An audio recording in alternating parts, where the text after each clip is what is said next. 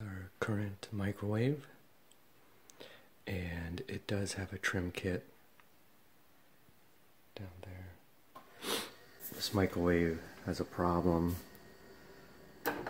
You try to open the door and it doesn't open, so it needs some extra force. It's 15 years old, and I'm going to replace it today. The microwave is a Sharp, and as you can see, it's about 15 years old. What I found was a similar microwave online made by Frigidaire. Appears to have the same dimensions.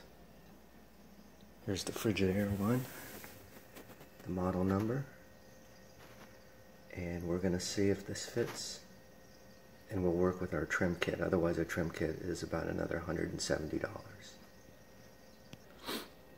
First, I'll start by removing this microwave, and you can see this bottom bracket. That's where the trim kit would be involved with, as well as going around the microwave.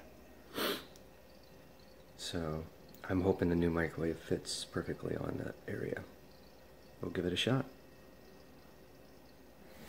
Alright, here's the Sharp microwave, the bottom, where the feet are located, about 1.5 and 3. You can see the bottom of this, and you'll see the Frigidaire is very similar.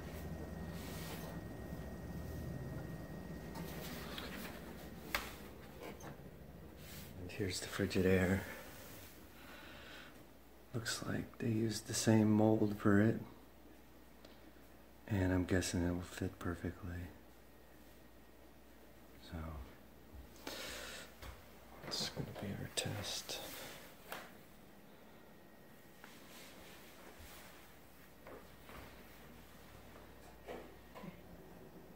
Here's where it's going to fit. That should be about 1.5 inches. It should be about 3 inches, and we'll see if it fits with this same original trim kit. Legs. Alright, the legs do fit.